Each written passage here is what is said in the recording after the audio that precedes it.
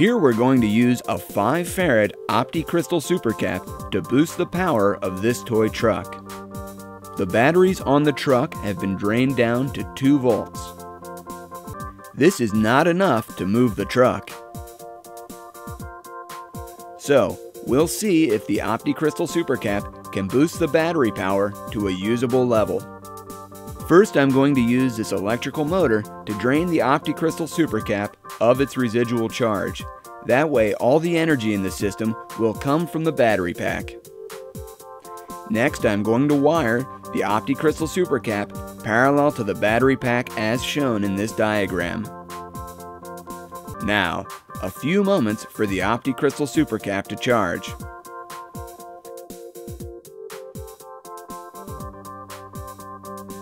And it works.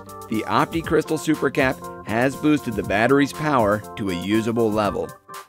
For more information, go to www.optixtal.com.